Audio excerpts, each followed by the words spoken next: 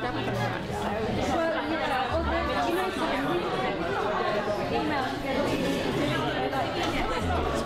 I'm very, very pleased to have her with us. Jude is an artist and a curator and a singer and many other things, and she also has a radio show on Resonance FM. So we thought she would be the perfect person to moderate this talk. I would just say we are filming this, so if you don't feel comfortable with that, you might want to just shuffle back a little bit. Thank you. Everything about Jude that I remember in yes, 20 seconds. But we're very pleased to have you with us, so thank you very much.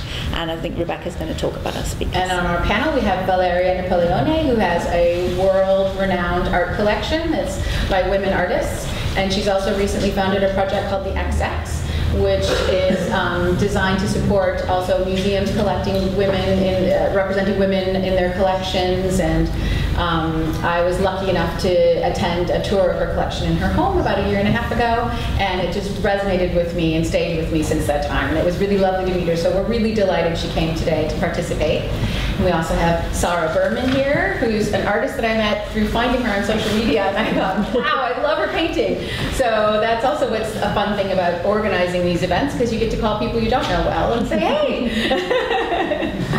So Sara's work deals a lot with identity and the female form in kind of interesting spaces, and that's what really resonated with me. Sara has a background in fashion, and this morning we were talking about how interesting it is how you can you're curating paintings or you're curating fashion. There's a lot of similar ties in that as well. And we also have Niamh White here, who is a curator of Denton's Art Prize, which is supported by Denton's law firm, and she's been running that for 2 years now. Yeah. And it comes with the Denton's Art Prize, which is wonderful because it supports emerging artists. And she also, about 1.5 years ago, founded Hospital Rooms with her partner Tim Shaw. And that's also a big part of why we're so excited to have everyone here today, too, because we organized a fundraiser to support Hospital Rooms, which is an arts mental health charity, where Niamh and Tim commission artists to go in and transform the spaces inside hospitals, so that they're much more beautiful and fantastic to be in for the service users. So we're really delighted to have such a great panel here of a curator, an artist, a collector, and bring together the conversation. And thank you very much, Jude. Thank you. I'm really delighted to be here. I had to rush from my radio show, driving through the middle of London, all a bit flustered, but here I am, and it's great to see everybody here in this railway arch and in this rather industrial feeling room, and to be seeing the art displayed here for all the different small paintings that we've got contributed to hospital rooms. I wonder how many people really know what hospital rooms is. Thank you for coming, but I think that would be a great place to start. So I would really like to begin by talking to Niamh White, as a curator, because you're the woman behind Hospital Rooms. Yes, so myself and Tim Shaw, who's an artist, my partner. And Hospital Rooms, it's a registered charity, and what we do is commission world-class artists to completely transform secure and locked mental health units. So the idea is that if you can kind of transfer the value that we allocate to our cultural spaces, our museums, our galleries, and put them in places that have been historically made invisible, underfunded, largely neglected, that we can kind of subliminally challenge ideas about mental health, and accompanying that, make people's quality of life better. So we work with lots of different kinds of artists, and they work to a very tight brief, which makes them even more creative, I think. And we bring them into the units, and we change them. How does it work when you take somebody whose work is in a very different area? Because it's not like you're making art for the gallery. And there's often expectations about contemporary art that you need to surprise people with your work and have a certain impact. How does that relate when you're making work as an artist that's inside a hospital, or for people who are not a contemporary gallery audience like that? So we're quite specific about who we invite to participate, and and we're only a small organisation. We've been going for 18 months and we're on our 5th project so far. Each project has about 6 to 8 different artists taking part, and we think really carefully about who we invite, and we have a fairly long process. So we'll go through about 8 months from start to finish, and each artist visits the mental health unit that we're working in. We put this emphasis on co-production, so the artists have to meet the community. They speak to the staff, they speak to service users, they speak to carers or family members. And it's not that we are asking for people to say, I want a tree over here, here please do a tree. We're asking them to listen, interpret, and really kind of gather up all of that information and then respond imaginatively, with a daring quality, with all of the creativity that they bring to their own practice, but with a suitability for the environment. And we support them in that as well, in terms of fabrication and regulation around hygiene, security, self-harm, all of those things. It sounds really a complex operation over a long period. And what are the results? What kind of rooms have been transformed? So we've had a really nice variety. The regulations in the units mean that most of the work is intrinsic to the building by the time we finish, because we have issues around objects. You know, it's very difficult to put objects in the spaces. So Michael O'Reilly, for instance, he is a Royal Academy Schools graduate. He's now a scenic painter at the Royal Opera House. Visited the Phoenix unit, the first project that we worked on, and he decided to work in the quiet room. And we often ask artists to think about function, to think about the idea of fit for purpose, and how we might expand that. And his idea was to paint a domestic interior in trompe l'oeil within the space. So he painted a beautiful ornate wallpaper and a series of posters, artworks, framed works, completely flat to the wall, but they look 3D. You know, it looks like a domestic space that you can sit and be and explore over a period of time. You know, transformed from this kind of pastel, harsh space. Other artists have Mark Power, who's a Magnum photographer, was working in Phoenix, where service users right to have a 2-hour break in to leave the unit per day. So he took walks that took that period of time and photographed trees and little found objects, and then made them into this kind of wallpaper. And so everybody could recognise all of these images that he had put together and composed. You know, very thoughtful, very... Yeah. And I think bringing artists in, you know, we're not consultants, we're not designers, we're not interior designers. You know, we really want them to be daring and to be imaginative and to bring all of those thoughts to really, you know, change what care can be. It really seems, both those examples really seem to stimulate the imagination of people who'd encounter them. Mm-hmm. So, yeah, in a way that you don't expect to get in a hospital environment. So it really seems to be meeting that kind of imagination brief, because it's about sort of almost, it seems to me, hospital rooms a little bit about increasing the mental space in which you are in the hospital, because it's too easy for it's too easy for rooms to define you, and you've given them more to explore. Absolutely, and we give people conversations. You know, we bring back a human aspect. I think, you know, the room that the wallpaper went into is called the relatives room, so it was where people would come and visit. And actually it can be quite intimidating in a way, because you can hear things through doors and you're locked in spaces, and so the experience of visiting that room is actually a little bit difficult, particularly if you're a young person or an older person, you know. But it offers something to talk about too, you know, that is separate from diagnosis or medication or anything else. It's a human thing.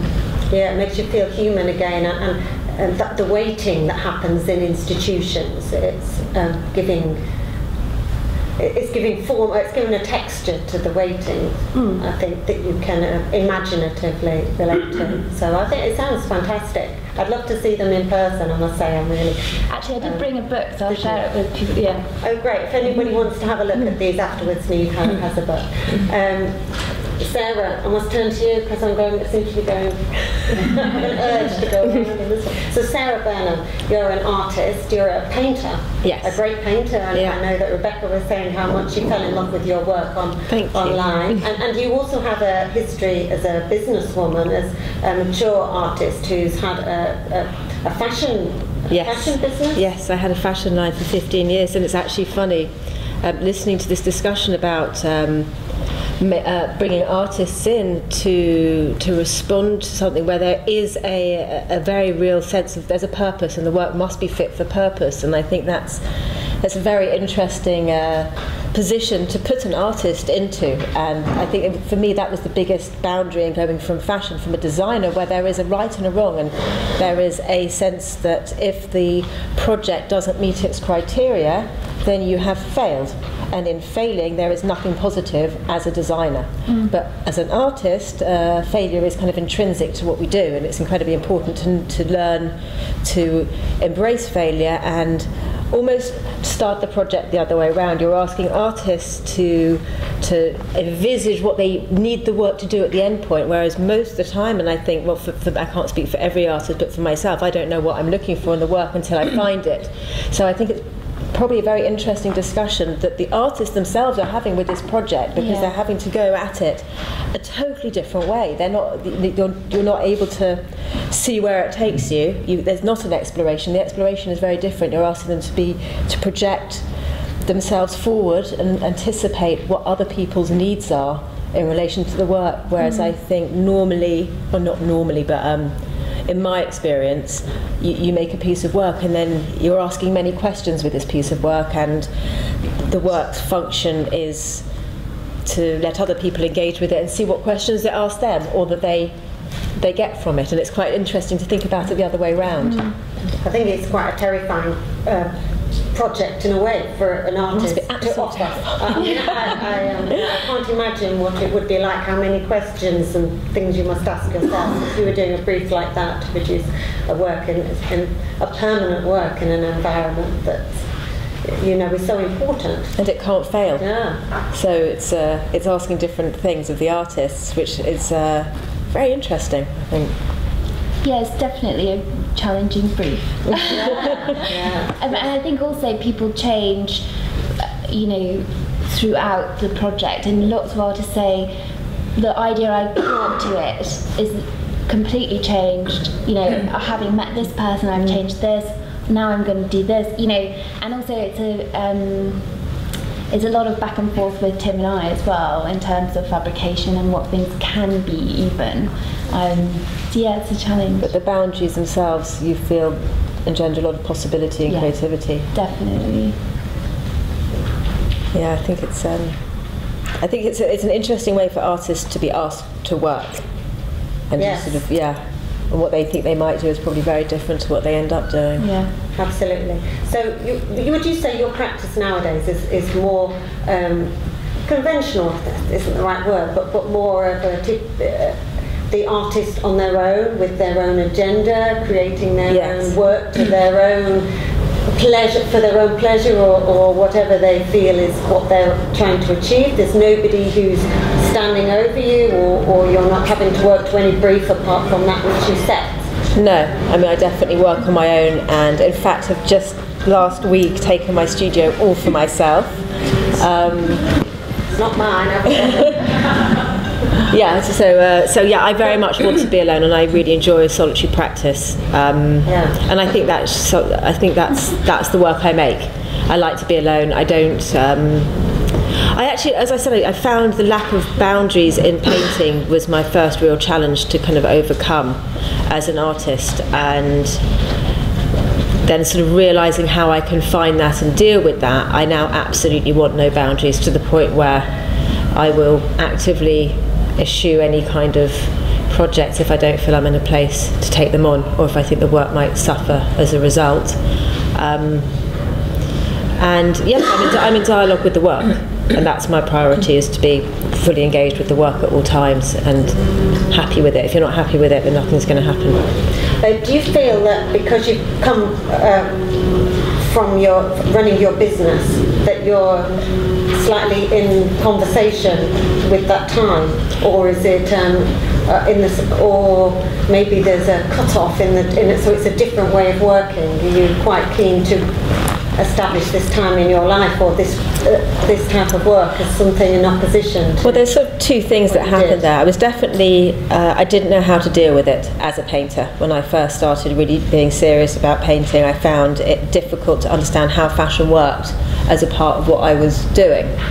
Now I don't feel the same way, and it comes into my work quite freely.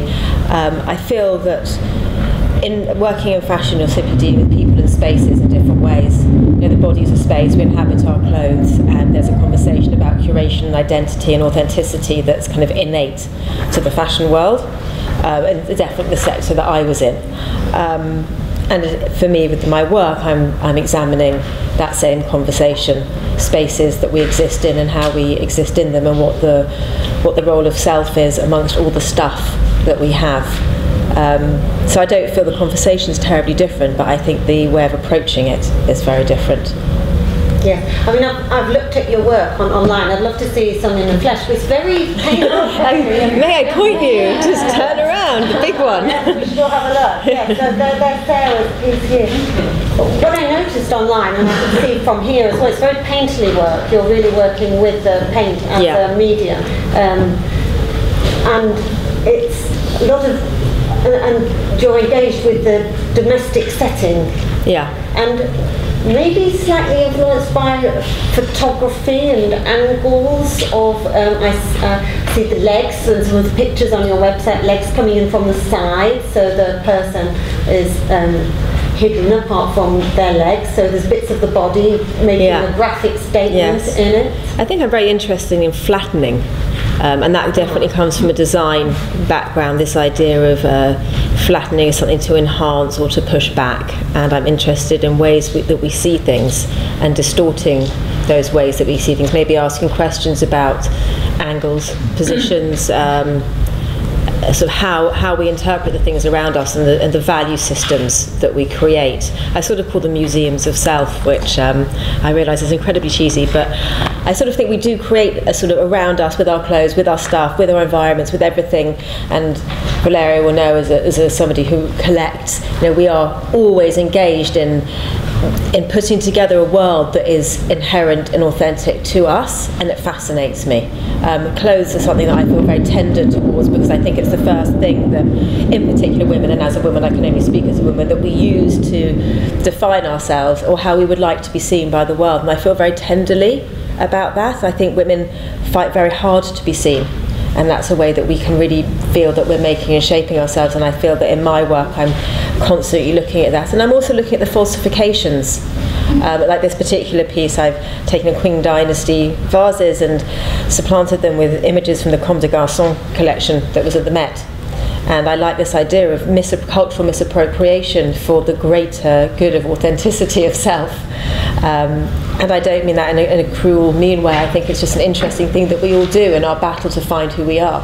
In our sort of the self that we collect as we go along in life, because we're interested in different fashions and styles and different cultural traditions, and because we accumulate things that give us a sense of who we are. And the misappropriation is natural in that. I mean, in fashion it was sort of a running joke that people would always go to me, oh, what's your collection about this season? And you go, oh, it's a 1950s meets 1980s with a dash of Mary Poppins. And then you go, okay. And you're like, that's absolutely fine. And the collection could entirely be about that. And actually I think it's the same with our lives, you know. It's a bit of this and a bit of that, and I shove that in, and no, it's not meant to be together, and it doesn't make any sense culturally. In fact, it's culturally entirely wrong. How can you possibly take a rug that was made in the Yemen and bring it over here and sell it in the Conran shop? It's entirely inappropriate. It's got, you know, the Queen's Park home doesn't have any relationship to a hand-woven rug from halfway across the road, but trade and consumerism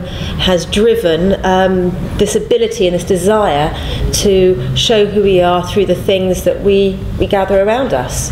And that's a conversation that for me is just never-endingly fascinating. Yeah, I think it's a conversation we are all having really with ourselves and with the media at the moment as well. It's happening in different ways. Yeah.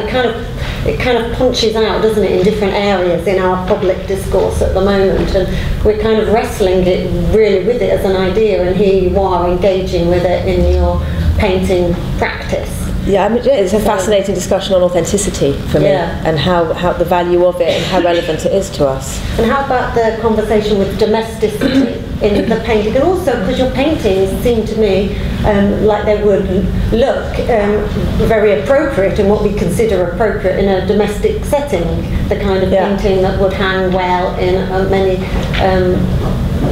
many a lounge, as we're in the paint lounge.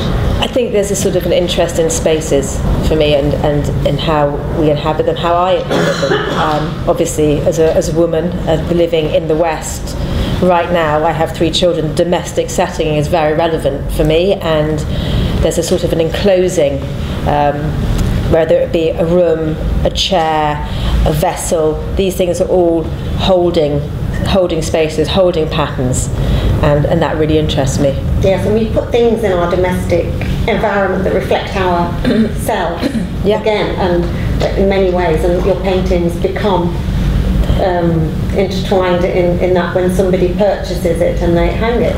I think there's also this idea of these are spaces that are familiar to us, which allows me, as someone asking questions, to distort the space, and yet it's still recognisable. We immediately, it can be a rug and it cannot fit, it cannot work, the perspective can be wrong, it can be different, it can make no sense, yet you recognise it immediately from some key signifiers as being a type of domestic space. And I think it's these signifiers that are so interesting right now. We can only ever, as artists, comment on our time and our place, and those are places that are familiar and easily signified and therefore distorted, so questions can be asked, and I can ask them of myself and not resolve them, which leaves it sort of open for future discussion. Yes, and then the people that acquire your work own their own associations, and they'll bring their own sense of self to it, because when people buy work, sometimes it says something about themselves. Sometimes you buy work to have it, to engage with an aspect of yourself, which is my link to Valeria, because you're a collector. There are many links here. many links. Yes. Yeah, and I always used to find the idea of a collector mysterious, because we didn't collect art at home, in my family, for instance. Well, my parents were not collectors of contemporary art. They were not connoisseurs of antiques, but I grew up with furniture, tapestries from 1500, 1600 Italian. So really a sense of beauty, a sensitivity to beauty, to beautiful objects and things. And when I discovered contemporary art, I couldn't believe it. You have the actual makers, the opportunity to meet them and to engage and to ask and to really have an experience out of that. So immediately, just for me, the connection with the artist was essential, and it's been essential. It's always and the thing about identity and with women and fashion is so true. I love fashion as well, and it's a way to express yourself. It's not a strategy on anything. It's really a self-expression, very spontaneous way of just also having fun. Collecting is an extra level of separation from you, but that's also a way of expressing your vision and yourself. So for me, collecting mainly women artists and a specific. I have a specific, taste, and I think you can see it in my collection what I like and what I am attracted to, and so really it's a personal journey of discovering yourself through the work of others, of expressing yourself, of personal growth. Whenever I meet an artist, it just opens doors to unlimited possibilities of conversation, of growing and seeing life in a different way. I mean, I always say, really, nature is fantastic, it's beautiful. You go out there and you see incredible landscapes and anything, but art, you cannot, artists make something that you will never be able to experience unless, just because they make it. So you're able to experience something extraordinarily new, and so this is why really I collect. Also, they are not objects for me like they were for my parents. For me, it's a journey with people. It's about people. It's a journey with people. It's always been a very collaborative aspect of what I do. It's not me sitting in my living room and say how beautiful these pieces are, and just after, behind closed doors. It's actually really, these are the starting point of a journey and conversation that I want to have, not only with the artists but with curators, with galleries, with people around me. And this sense of community, the desire to be part of a community, and the excitement of being part of a community, that's essential to me as well, since the very beginning. So I'm really very excited. Just I feel part of the artwork community, my own community. There are different types of artwork, obviously, but really to do a journey with like-minded people, with extraordinary people who really touch your life in a way that is so impactful to you as a human being, to grow mentally, psychologically, emotionally. It's priceless. Do you, there's so many questions I want to ask, because it's just about the process, really, of choosing something. I find that it's really, it could be anything. I mean, because everybody's taste, like you say, is a very personal thing. But it's very hard to express it with art. I think art's quite frightening. You go to a gallery, they can be really frightening places where they sell art. You often have somebody sitting down. Intimidating. They are, but they should be the opposite of intimidating, but because we don't, there's something about expressing ourselves through our choices of what we see that is quite difficult to find your way. How did you find your way? What I did, as a collector, I was born in New York in 1997. But before then, I took at the Fashion Institute of Technology, loving fashion. I took a master's degree in art gallery administration. I had my undergrad degree from NYU in journalism. So I just was interested in finding out about contemporary art, which at the time I didn't know so much about. And my sister graduated at FIT, and so she suggested me to go and to study there, to pick some graduate studies. And they had museum studies, and they had art gallery studies. And I wanted to go into this art gallery administration because I thought it's more dynamic, they deal with young artists, and that's what interests me. And I needed to figure out how the artwork functions, who does what, and for 2 years I met extraordinary people, really inspirational collectors, artists, galleries, guest speakers, faculty members, really incredible people. And I just sit, and I would not just sit, I actually was going around, meeting people and listen a lot, listen and looking. And after 2 years, I started collecting. So these 2 years really were so empowering because I matured and I knew I learned how the artwork functions. It's a foggy place also for me now as well, but not really anymore. But really, it's intimidating in the beginning. But you go, you ask questions, you want to learn, you want to know, no matter what the purpose of it. And so I started collecting, and since the very beginning was a woman, work, the very first work that I got. Yes, you're known for, you've become known for collecting just women artists, yes. The work of female artists, yes. And since the very beginning was what I wanted to do. And it was not a strategic choice, it was really something came very natural after 2 years of this full immersion in contemporary. The 1990s, late 90s was really a moment of a lot of artists like Cindy Sherman really doing incredible work and being recognized for it, starting being recognized for it.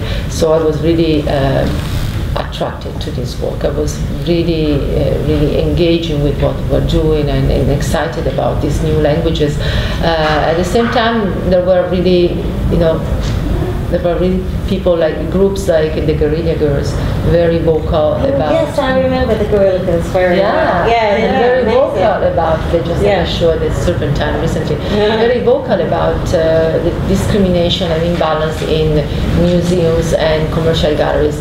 That female artists were suffering. So these elements, and the fact that really I'm a feminist, so these elements together really made it for me. I really said since the very beginning I'm going to create a collection, so it was a little bit probably I was very excited. I mean, it just was the most incredible discovery in my life about myself. And so I said, well, I want to create a choir of female voices within the artwork, and it's going to be. And I knew that it was going to be something that takes me through my life. In a capacity or another, if I'm lucky enough to continue to collect, well, fantastic. If I'm not in other capacities, it doesn't really matter, but the commitment is there, and I knew since the beginning.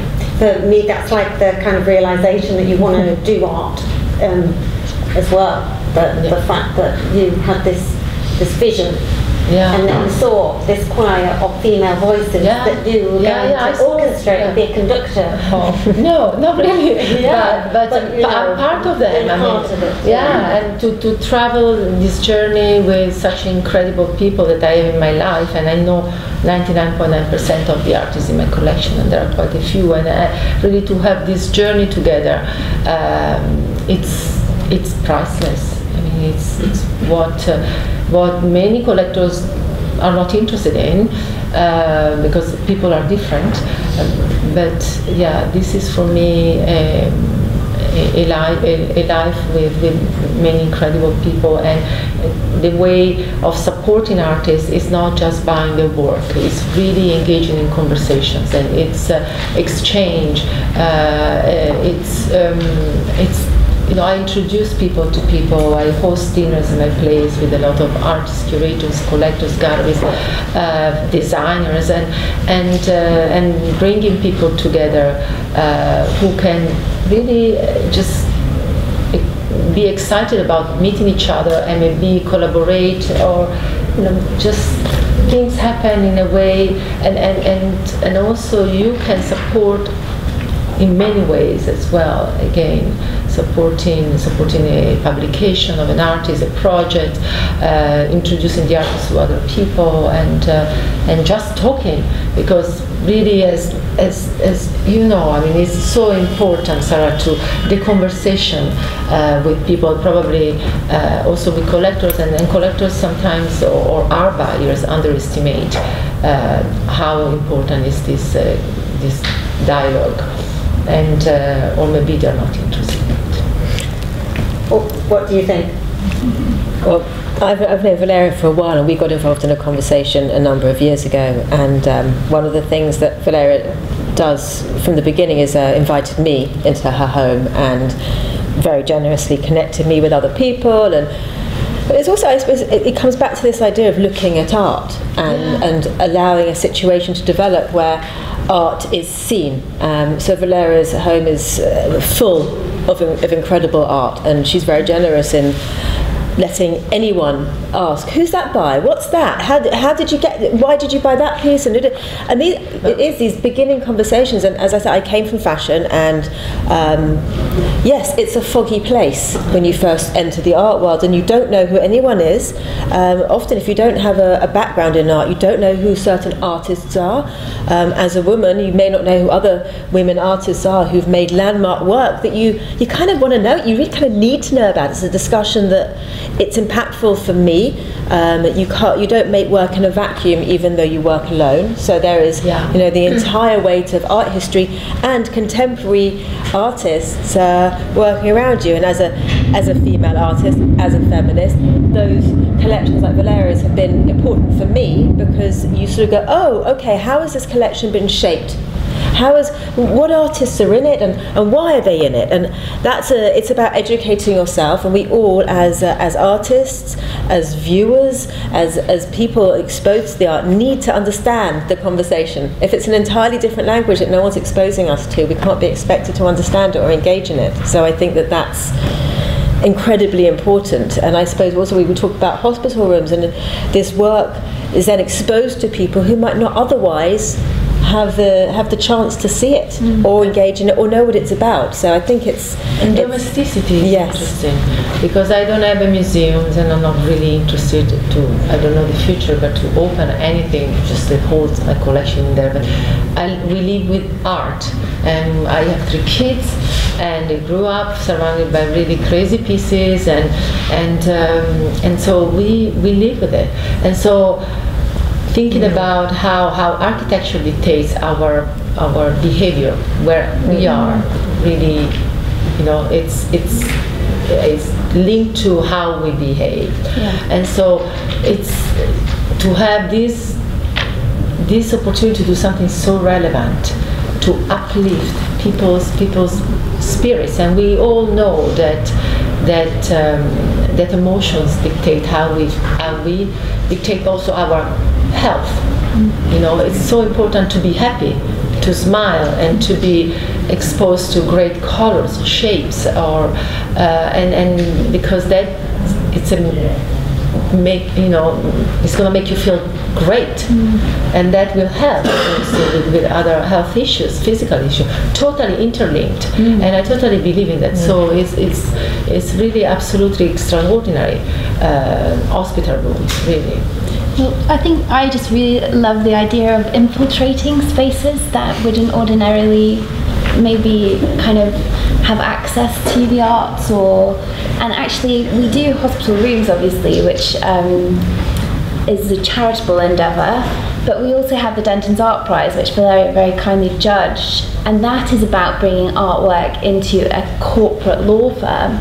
So it's something completely different and also the same, that ordinarily that contemporary art would not be in those rooms. But I love the notion that where a meeting is happening about, some very legal, administrative, global issue, is watched over by Matthew Krishanu's painting of 2 boys, and it looks like you're, looking into somebody's memory or looking into someone's, it's like this idea of a productive imagination, that we can infiltrate these spaces, we can be relevant outside of our bubble.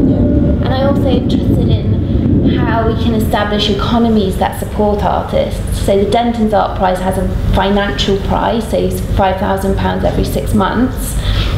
So that's about redirecting financial kind of resources into the arts community to artists who are not, necessarily really well known in the market, but that are plugging away, they are working other jobs or whatever they're doing, but it's a financial injection. And with hospital rooms we pay our artists as well. So about trying to establish economies that are slightly separate from the market, where big galleries do control a lot of where the money is, or how much people can buy work, or that we could kind of create working jobs for artists that value their skills, their abilities, and that kind of make life better. Yeah, and I think it really helps people to own their imagination when they look at art, because I have a slight problem with the idea these days that almost people feel that their imagination isn't their own, but everybody's imagination belongs to themselves, and art is the place where they can express themselves, not necessarily by making it, but by what they see inside it and what it brings to themselves, and that comes out of them to meet the painting. And this is what you're doing a huge amount, I think, but also with your cabinet of curiosities, by bringing contemporary art, not art that's been made previously, but art that's relevant, that's being made today by artists that might be considered important or interesting for one reason or another. You're taking it into places, and the cabinets are incredible, small, sort of on a small scale, bringing... Well, so actually that was a commissioned project, but that was with London College of Fashion, and it was a transportable exhibition for audiences that couldn't reach, galleries or museums. So it went to a women's prison, an older people's home, a mental health unit, and to a kind of small community space in Poplar Harker. And for that, actually, it was very much engaged with fashion. And what I was thinking about is the audience had one thing in common, which was time. That people in prison or in a mental health unit or something, that all of the kind of negative associations with time, like isolation or loneliness, or they were a big issue for that particular audience. But how might we think about time being an asset, and where kind of hand-driven craft, weaving, touch, things that take time, and some of us think we don't have any time, we don't have this time to engage in these things. So I put a show together with lots of handmade fabric, and then we had workshops where we were weaving and we were making fabric, basically. So that was that project, which is slightly different again. But yeah, I think there's interesting things how we can change how we think, and how we see people, and how we see ourselves. It's interesting because we keep sort of talking about every time we discuss something, we seem to be talking about art outside of the gallery. Yeah. And that's really interesting because we talked about domestic spaces, we talked about physical spaces, we're talking about mental health hospitals, we were talking about care homes earlier. It seems to be, the value of art which has been in some way curated by somebody's point of view for whatever reason or to whatever end outside of the gallery space, and that's really interesting because it's a different dialogue that happens there than happens within the gallery. But also the power of art, power to change people's perspective, the power to mean something beyond its own medium. When I see with my collection on female artists, and all these incredible artists, I think, first of all, are great artists. It's not that it's an act of pityness or poor them, nobody buys them and I buy them. So it's really, these are first of all great artists, but this sense of purpose that art has, and the ability really to change how we see the world. It's really there, and as my collection grows, and little by little, I've been so overwhelmed by the fact, and that really people look at it like, wow, it represents something more than the sum of its parts. It's not this artist plus this artist plus this artist. It represents something bigger, and I'm very thankful for that. Even though I think it's just, unfortunately, this is because women artists have been discriminated and totally neglected, and nobody really ever, has ever given a balance. But opportunity. So it's really this sense, every work shows me so much how much power is more than the value itself of. This is why if you buy a piece of art and thinking about investment, it's a big mistake. Because if the artist doesn't do well, which is really probably 90% of the time, end up with something you don't particularly like. You bought it because it was supposed to go well.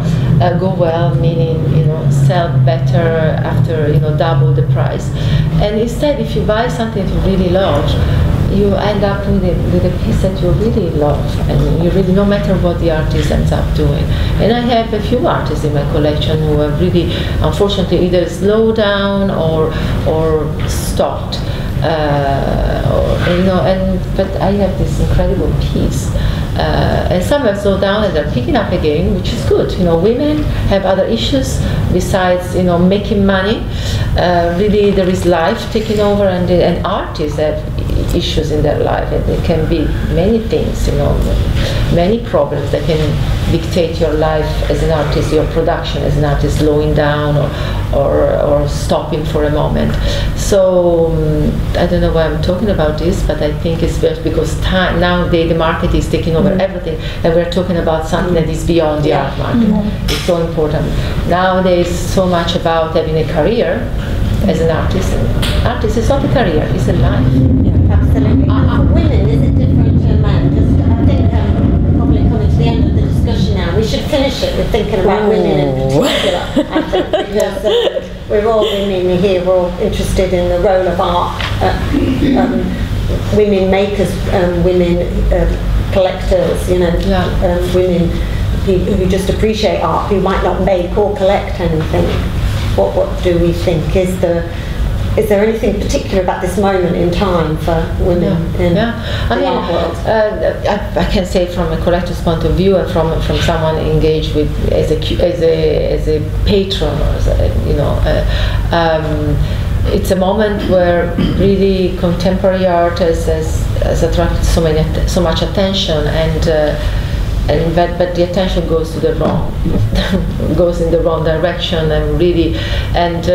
yes, there is more visibility, there is more awareness about female artists being discriminated or being left behind. Become kind of like trendy to exhibit these artists, or fashionable, so that's things that we don't want to happen. What we are missing is not just another show of all female artists or showcase of this. It's the discourse, the critical analysis and discourse around the practices of female artists, what it means to be an artist on the point of view of a woman. Do you need to be radical to be relevant? What does it mean to be experimental and be relevant in terms of your practice as an artist? So we already always heard men's voices in this, and the men's voices are very well documented in the art history. Women's are totally absent. So how do you address art history? You go back and reshuffle everything. Don't know. So this is a big issue, to me nowadays, and it's not just the market. Of course, market helps because really artists need to survive, they need to sell, and that is, unfortunately, bad art is selling and good art is struggling, and that is the case nowadays. But so how do we address the lack of discourse analysis, critical analysis around the practice of women artists, and how do we address it and readdress it in artists and for the future? It's from my perspective, it's I'm privileged enough that I have never needed to turn around and say I feel there's some prejudice against me as a woman. I take it as a matter of course that the work I'm making is the best work that I can possibly make. I definitely don't pitch myself against an opposite of gender or an opposite of colour or an opposite of anything. My work is mine and it has a right to be out there, and I recognise that there are some practical hurdles. I mean, we can't address art history. Yes, there have been women have been underrepresented in art history, but we can't retrospectively do that. All we can do is actually go forward and make sure that the best work made by whoever it's made is out there. As Valeria said before, I don't buy artists as I don't buy women artists' work because it's a shit work that's left over at the end of the show. Because obviously, you know, I think the assumption is that women are making relevant and important work today in society, and it is harder, but I found age to be an issue. Actually, I found, you know, so there's the fact that there's my vagina and my age. I mean, like the whole thing together. Having an old vagina is basically not good in the art world. But can we cut that bit? But no, so there are certain, there are always hurdles. There are also hurdles, though, being poor, having to work 3 jobs in order to sustain your practice. There are so many hurdles in terms of making work. Mental health, everything seems to stand in the way of making good work. So I think that, you know, having voices that champion women and say, here, I've got your back, is incredibly important.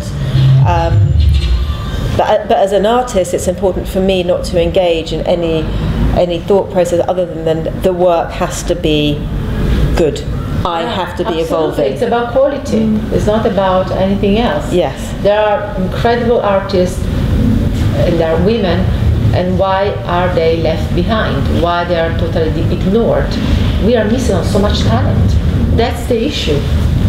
And it's true. I mean, how do you go retrospectively? You can do anything you can little, but really, I mean, it's how we do it now. And let's not become trendy, you know, a trend. Yeah, I think each of our different roles is kind of slightly different, and as curator is a funny word, but I think when you're exhibition making or presenting projects to the public, then I identify strongly as a feminist, and I would be very conscious about the distribution of genders that are represented in my project. So I would think it wouldn't be okay if I just had men. Similarly, I probably wouldn't ordinarily just have women, and I would think about the different groups that are represented. If I'm looking at hospital rooms, I'm thinking about what communities are served in the units, how artists can be, you know, reflective of those people, and I'm all for quotas, or for, you know, if that's the steps that need to be taken. Obviously the XX project is, you know, I couldn't sing those praises strongly enough to, you know, facilitate the acquisition of work by women into collections.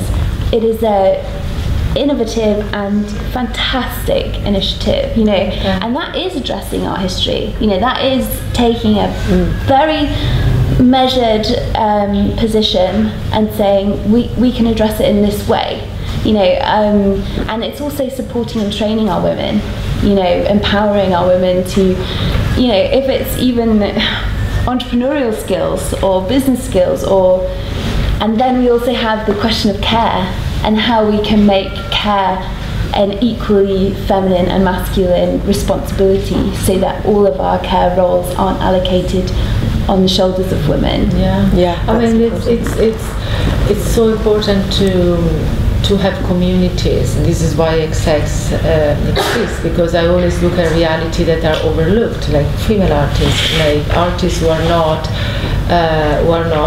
they're super famous, or artists who really, the moment I come in, they really I make a difference for them. You know, the support makes a difference because nobody's looking in that direction. Going into the regional museums and donating every year a work by female artists, one of the regional museums, they don't have, I mean, some of them have 0 women in their collection. Yeah, it's regional museums, definitely. Yeah, and this is what XX is doing with contemporary society. Some of them have the vast majority, no more than 10%. The application we receive is by itself, is the job that just gives me so much satisfaction. Not that I'm happy about that, but there is already a big job done, having this museum addressing in a statement saying, you know, by the way, we have 0 female artists. And then it's just a sense of also, you know, making something, just reacting to it. So how can you imagine communities not being exposed to contemporary art? Schools schools, children, older people, people with mental health issues or health issues. So when you look at this regional museum and they don't have one female artist, how can you educate women to be creative, to go after their dreams? The vast majority of population is not dreaming to become a doctor or dreaming to become a lawyer or a I don't know, whatever, an economist, is dreaming to become something else. And so artists make it for me. You step into your own shoes and not someone else's shoes. You create your own world, and for other people, for yourself, for other people, and to inspire other people as well. So for me, I have a daughter with Down syndrome, and for me, she's not going to be probably a lawyer, but she's really, I think, is going to learn so much out of all the artists that we know, and like Sara, and just go after your dreams and create something that is not there. That's a brilliant. You've been come at this art, the transformational power. Yeah, absolutely, absolutely. May I just irritatingly ask one more question? Go on. What is the response to the work that you have from the people who are exposed to it? Do you get a marked response, and do they enjoy it? Do you see the effects of it giving back? Yeah, absolutely. So in every project, it's almost like a roller coaster, because you desperately want people to like things, but actually the question isn't of like. The question isn't, do you like it? It's providing 8 very different propositions, 8 very different rooms that hopefully you will like something, but you will have the opportunity to give your opinion. And if you don't like it, let's talk about it. Let's talk about your experience or why you don't like it. And if you do like it, great too, let's talk about that. If we only provided artwork that is likable, we would become very banal. But also, it does something unconsciously that you cannot describe. Even when you don't like it. I mean, my kids they don't like. You have some very difficult work. Yeah, very difficult. Some of it is difficult. But a friend of mine told me one time, it was just someone, as a pharmaceutical company, and he said, after all, what is an artwork? I mean, it's colors, shapes, and these are just wavelength through your brain. And for a kid or for anybody, unconsciously it does something. So it's not a likability, as you say, is what is it going to do on an unconscious level to all these people? And it's a lot. Yeah, I think we should take a couple of questions from the floor before we finish. So has anybody got anything they've been burning to ask? Sarah Pager. Hello. Really nice to meet you all, and really great talk so far. Valentina, I'm just really interested in the way... Valeria. I don't mind. Valeria, I'm very interested in how you form your collection. How important would you say? Because you seem to forge actually quite personal links between the artists that you have worked with. How important is this dialogue with the artist to the fact that you're actually it is important for me to meet the artist to actually to include artist, and how does this relationship actually evolve? I mean, it's I know 99% of the artists that I collect, but some of them I get to know them after probably I start buying their work. But it's always a process, as you were saying, it's a journey, it's a process-oriented thing, I mean, it's not like, boom, I see it, I buy it, that's it, finished. It's a process of conversation. I start talking to the galleries, and then I ask for a studio visit, and then I go to the studios, and then start engaging with the artists and the work, and it goes on, and sometimes it takes months or years before I get to buy a work by this artist, because I'm not just looking at the artist practice, but I'm looking at the body of the work that really speaks to me. And so sometimes I need the body of work that really opens the door, and then here I am.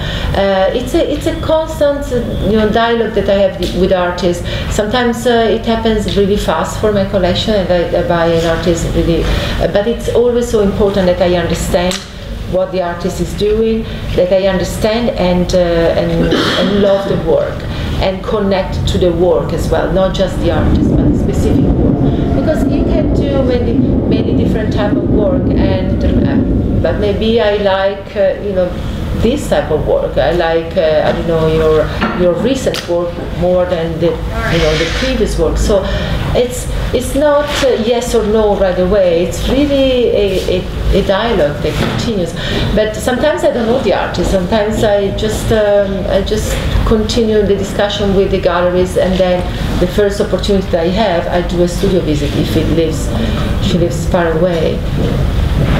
Thank you very much. Yeah, I wanted to ask that as well. So Question, Sarah. When we were hanging your painting last night, we were musing about why you use two surfaces, because the images are not I work in. You've got these two images. Well, this actually is one of the more sort of aligned pieces, but still there's a distortion. I use panels for a couple of reasons. It's a compositional tool.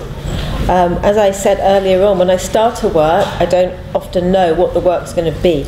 I'm sort of searching, but I don't even quite know what I'm searching for. So I sometimes realise, oh God, I need another panel. It's going to be bigger than this, or actually I'm going to take that away. Sometimes in working, I'll separate the panels and work on them as individual spaces, and then I'll put them back together and see if they're still working. It's a means of distortion and compositional play, and I use play a lot in my work. So it has multiple functions. And it works so really well. I mean, when you look at that, you have to really slow down and say, what's going on here? Because often when you look, you just go past and go, oh yeah, I'll get that. It creates a problem, and I think I'm looking for a problem in the work, and I don't always solve the problem, but the work can function better with it unsolved, and creating these boundaries and these problems. Again, maybe going back to this original point that we made at the beginning about designers and artists, and how asking to artists to work as designers is something that actually, for me, the lack of boundaries in being an artist was incredibly problematic. So I create my own boundaries, and one of these boundaries would be the way I start my works, which is always with a form of patterning, and with these panels, which are again problematic because it's always too small or too big. So again, I then have to respond, and it's my response to the work that keeps the work moving forward. Like a game of backgammon, if you like. Yeah, you make a move and you're going to get something back, and it's partly the roll of the dice and partly your own strategies for working, and in the end, hopefully, you have a good game. yeah. Oh gosh, so many people. A question from me. Do you know if any of the service users in hospitals have been inspired to create their own work by the art that you've put into those rooms? Yeah, so part of the project as well is that we all run creative workshops after all of the installations are finished, so that we can talk about what the artists have created, gauge people's responses, and also to encourage their own creative practice. So each artist will come back and have a 2-hour session where they share a bit more of their work, and will paint or draw or make something. And it was funny, we had one commissioned by Gavin Turk, who we were actually quite apprehensive about, because it was a really graphic vinyl of 2 eggs, one balancing on top of the other. And it's very conceptual work, and as I said, we always want people to like things, but it's a challenging piece to put into this environment. And actually, one of the service users made a piece of a portrait of herself as an egg. But it was a nice moment, and that was not even in a workshop, you know, that was a separate thing. So absolutely we would try and encourage creative practice as much as we can at the same time. That's great. Liz? I was going to ask this question to Valeria. I think everybody on the panel will be on it. Valeria, you talked about the wrong art being taught. And I suppose thinking about women's voices, and there's a resonance with some of the discussions about the quality of pay recently in the BBC. Women being criticised for not shouting, not asking for more. I have a question, how do you find those quiet voices? Well, you must have a whole art world shouting at you. How do you know about the it's really a great journey. I mean, I always say that my best, that I don't have advisors, art advisors. I just do my journey by myself. I would never want to give the pleasure of doing this research and this dialogue to someone else. It's the whole journey that matters to me. So it's the artists are my best advisors. I have constant communication with artists, curators, and this is my support system that I built for so many years, and which I'm very proud of, because people trust what I do. They know that I'm not speculating, that I'm not buying to sell after. They know that I'm there to support as much as I can, and they know that, you know, I'm genuine in what I do. It's not, there's no other second, you know, ideas or secret meaning to what I'm doing. It's really for the love of the artist, and the artist come first, and everybody knows it. So this support system that I created, I'm very proud of, and so the way I get back what I give, the support I give to the artists, is by them to be really supporting what I do, by giving me access to their best work, by giving me the opportunity to support also great projects. It's really been an incredible journey and satisfaction for me to see how much, you know, they respect what I do as well. There is so much out there, as I said, you know, bad art is being pushed and is being really probably more successful, not probably, for sure, economically speaking, than great art. Great artists with incredible ideas, more conceptual, not so commercial, have been struggling. And these are artists who have been working, and I see them working for 20 years. So really, I've been immersed in this for forever, for 20 years. And I always look at the reality that are overlooked. I don't like to be part of you know, I mean, the thing is that I want my action to have an impact, to make a big difference. And so, you know, artists at any stage of their career, they need help. But more and more when they are alone and nobody's looking. So at that stage I come in, and I've always done it since the beginning, and I'm not changing now.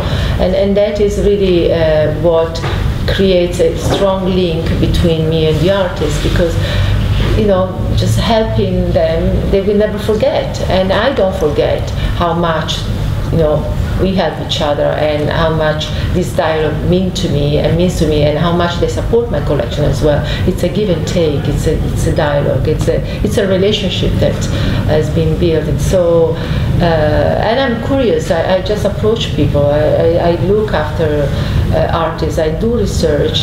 This is my life, 24/7, and it's, you know, it's what I do every day.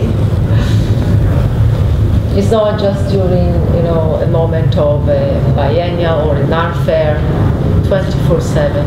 I think we met at a student show.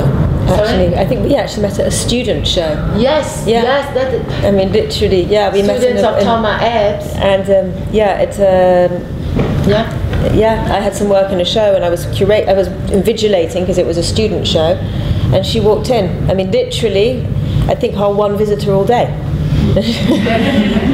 And so this is literally Tama. trawling. And this is Tama, the art. This is Tama, the artist who organized who just how she organized it.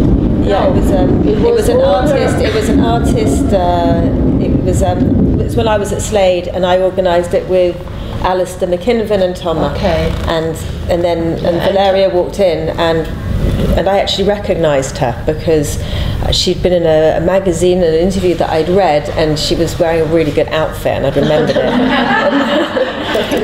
Because you don't often get these articles can be quite dry, someone sitting there behind their desk, curator, blah blah blah, and she was wearing some mental outfit and standing there with all this crazy art around her. I was like, oh, she's really cool. And I just remembered it, and it must have been a number of years since it had come out. And she walked in, I was like, I know you, and she's like, I don't think you do. Do you want me to show you around? She's like, listen, thanks, but no, I'm going to do it on my own. And she walked around, and then she came back and was asking questions about who was this and who did this and who did this. So, yeah, like a kind of a grassroots approach to looking at things. Toma, this artist, well-known artist, Toma Ebbs, who just told me, Valeria, you should go and see this. You're going to enjoy just seeing these artists. Are all my students, and so I'm totally grateful for that, really. And this is just a present for me from the artists always coming and say you should look at these other artists' work, and I trust them more than anybody else's. And do you guys have something to say about quiet voices, and following on from what Liz was asking? I think I'm quite fortunate as well with my community, and Denton's does help me with that as well, because I'm constantly looking for people. So that net gets cast quite broadly, but I think also with hospital rooms we really value the quieter people. It's the kind of project where your ego has to stop at the door. There's nothing about you really when you you take part. So we value it quite strongly. Sara, no, not really. No. I'm speechless for once. Yeah, and we do have to. Yeah, no, I guess we do have to do the wrap up, because it's been a great conversation, but sitting is always difficult for fidgety people like me. Yeah. So thank you so much. Thank you. Thank you.